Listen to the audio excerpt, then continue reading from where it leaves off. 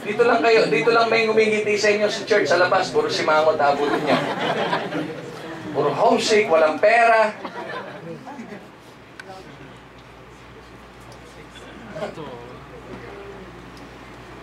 I asked one sister in our hospital, she's in housekeeping. O siguro naman bukas masaya ka na. Kasi sweldo na. Ngek, papadala ko lahat. Wala rin, kulang pa nga. Sumaya yung tao. At least, a payday, kahit na 3 hours, masaya ka habang nasa wallet mo yung pera, no? Hindi, kulang pa nga eh. That's not life in abundance.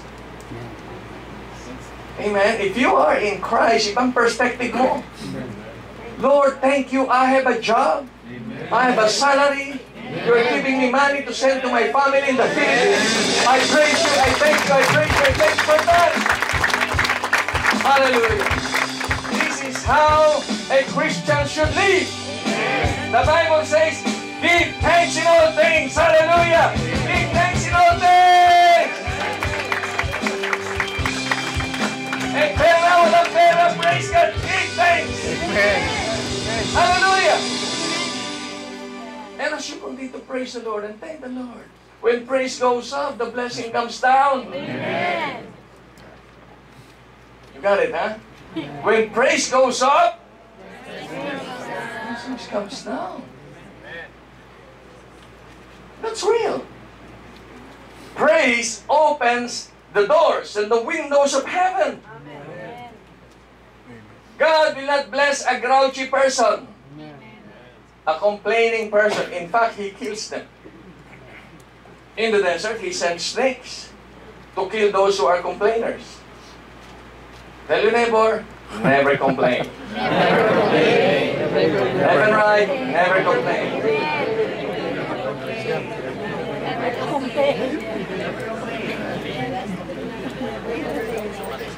Never complain.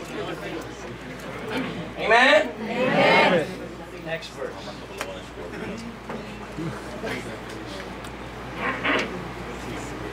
The centurion said, Lord, I do not deserve to have you come under my roof. He honors Jesus so much, though he was a centurion.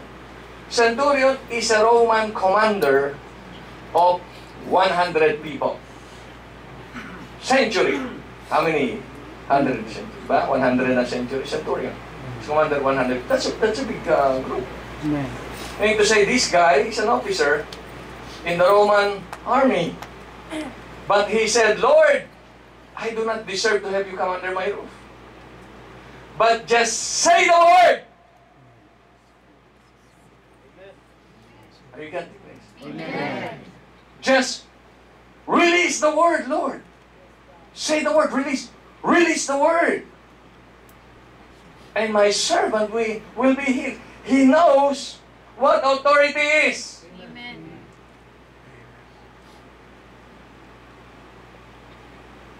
Because he's in the military. He knows what authority is. When the general says, this is what we will do, pass it down the line, everybody will follow. This is what the centurion have in mind. And he believes that Jesus has more authority than the generals. He believes that Jesus has authority above all authorities. Amen. So he said, Lord, you don't even have to go to my house.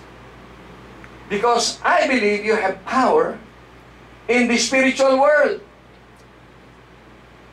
So Lord, just say the word. And my servant will be healed. Just say the word. Tonight we will say the word. Amen. And you will be healed. Amen. Your father will be healed. Amen. Your mother will be healed. Your father will be healed. Whatever is the sickness and diseases, we will send out the word of Jesus. Not our words, but the words of Jesus. And they will be healed. We will and sent out the word. Lord, say the word. Just say the word. The importance of the word. Whether it is through television or radio, you heard the word of God, it works. Amen. We have our preachings on the internet. You listen, you listen. The anointing is still there. Amen. The anointing is there. The anointing we have here, it goes on the tape, on that video, goes to the internet. When you listen again, Amen. the anointing is there. Amen. It doesn't diminish. Amen. Have you tried? Have you Amen. tried Amen. our messages on the internet? Amen. Try to listen. The anointing is still there. The power is still there. Why? The Word of God is always anointed. Amen. Hindi pa nawawala ang anointing ng Word. Amen.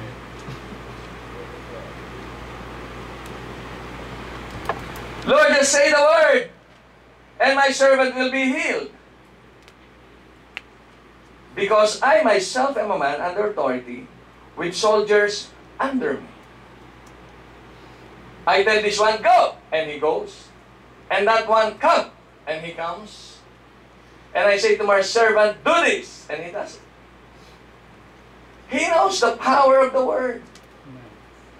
You have power also in your words. Amen. You say, Nana, you go to the bank, the money is there. They go to the bank. Right? Right? You have power in your words. Lalo na kayo mga OFW, very powerful kayo. Breadwinner kasi kayo, you have power. Amen? So, the centurion knows the principle of hierarchy. Power. Power. I said to this one, go, and he goes. And I said to that one, come, and he comes. And I say to my servant, do this, and he does it. So he believes that Jesus has the same power over the spiritual world. In the spiritual world. So he said, Lord, you don't even have to come. You don't even have to come. Just say the word. Send the word. Bible says in the book of Psalms, God sent forth His word. God sent His word and healed them and delivered them from destruction. This is how powerful the word of God is. You come to the church, you listen to the service, listen to the sermon, to the preaching, you receive the word, you believe the word. It will do miracles in your life. It increases your faith, and you act on your faith. You'll receive your miracles. You receive your miracles. Why? Because there is power in the word of Jesus. Amen. There is power in the word of Jesus. Praise God. Verse 10, put it on the screen, please. When Jesus heard this, He was astonished. He was amazed. Why? Why was Jesus amazed? Because very few people see the authority of Jesus by just releasing the word. Very few people. They always want Jesus to come, to pray over them, and to touch them, and pray over them, touch them. But this guy doesn't need any touching. Greater faith. Higher faith. Higher faith. When Jesus heard this, He was astonished and said to those following Him, I tell you the truth, I have not found anyone in Israel with such what? Great faith. With such what? Great faith. Great faith. Great faith is believing the Word of God. You don't need to see an angel to be healed. Hello, you don't need to see Jesus Himself coming into your room and tell you what to do. Read the Word of God. That's greater faith. Amen. Are we getting this? Amen. Whatever is written here, they are the words of Jesus. We believe it, we receive it. Jesus will appreciate it. And Jesus will act in behalf of the Word. In behalf of the Word. Are we getting this? Amen. So what is written in the Bible is exactly what Jesus will do for you. Amen. We purchase a land. We put the conditions in the contract. I sign, Pastor Cherry signed, the other party signed, the lawyer stamped it. Became a legal document. And the contract says, down payment so-and-so, first payment so-and-so, second payment, third, up to 24th payment. They are just written words. But the seller believes what is written in the contract. They believe that we will pay every month. Amen.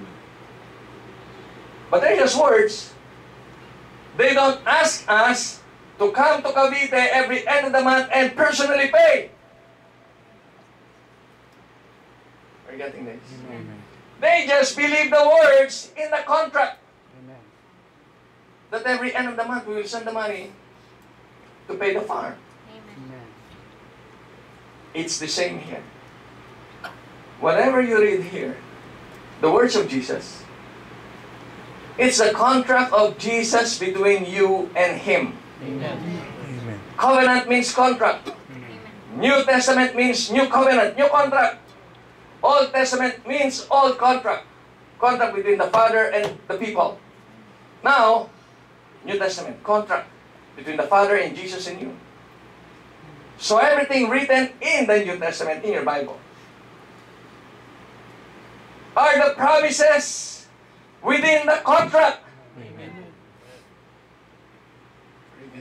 Amen. Everything written in the New Testament, new contract, sealed by the blood, they will be accomplished by God. So you believe it. Just like the centurion. He said, Lord, just say the word.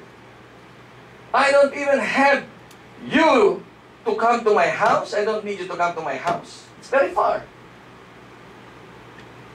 But just say the word, and my servant will be healed. Servant will be healed. We're getting this? Amen. Let's go.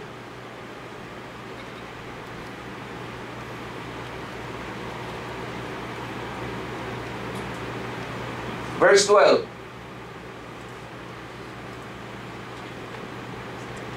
The subjects of the kingdom will be thrown outside into the darkness where there will be weeping and gnashing of teeth. Why?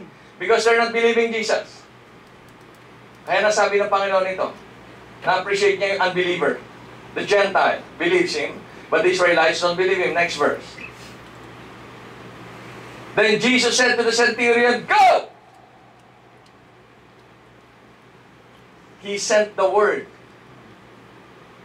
Go! The healing word was sent, Brother Andy. Go! Your child will be healed. Your servant will be healed.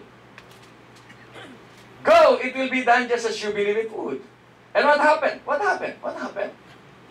The servant, come on, read it. Everybody ready? Go! And his servant was healed at that very hour. One more time. His servant was healed at that very hour. The servant was healed at that same hour. There is no distance in prayer Amen. because God is everywhere. Amen. There is no distance in prayer. We can pray here, somebody get healed in South Africa. Amen. We can pray here, somebody gets healed in Thailand.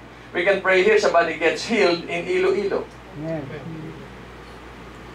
Why? Because there is no distance in prayer. Why? Because to God, He is everywhere. Amen. He knows everything. What He needs from us is faith. Do you believe? Jesus says, can you believe? Do you believe that I can do this? So His servant was healed at that same hour. That same very hour.